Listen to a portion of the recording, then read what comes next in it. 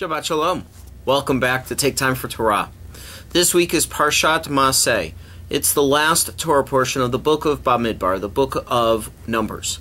As the book began with the counting and the census of the Israelites, as they began their journey through the wilderness, so this week it ends again with a counting of each of the 42 places they traveled to after they left Sinai and as they approach the Promised Land.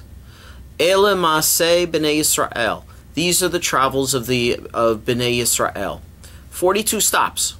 Some mystically say that the 42 represents the letters of a name of God. Rambam, Maimonides, in his Guide of the Perplexed, teaches us that this proves that by indicating each of the 42 stops, that the Israelites could create a connection between themselves and history. And that connection is seen by us today because we know of each of the miracles that happened in those 42 places. Specifying the steps along the way, they help to create a connection between the past and the present and into the future. Last Shabbat, Chazan Myers gave a Devar Torah Friday night, and he spoke about how the travelogue is in a sense like connect the dots. Connect the dots from one place to another place to another place. You're not quite sure what the picture looks like, but you know that it's beginning to create a picture. In our lives, as we connect the dots between one destination and another destination, or one stop and another stop, we learn that our lives take different directions and go down different paths. Could I have imagined that I would be sitting here recording a YouTube video for all of you to share a few words of Torah? No.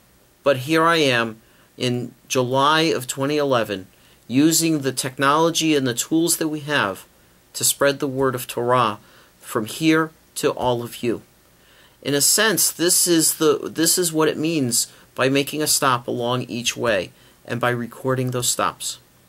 This next week, I'll be traveling to Joplin, Missouri, along with a group of 18 other people as we help and volunteer our time. And I can't help but thinking about that destination or that stop along the journey of our lives and what that journey will mean to us and what it can mean to the people that we're going to help. We may very well change the course of our lives, and perhaps we'll find another way to go that will help us continue our work as individuals and the work of the community. The other idea that I want to share with you is thinking about the destinations and the stops along the way and how they influence us. In a couple of weeks, I send my first child off to college. Not only do I send him to college, but I'm sending him to the college that both Sharon and I attended.